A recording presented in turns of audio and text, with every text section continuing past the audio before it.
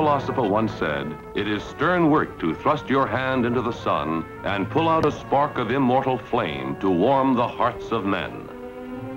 Yet in this modern age, men have at last harnessed the sun with the Bell solar battery. Here is one mounted in a protective case of clear plastic.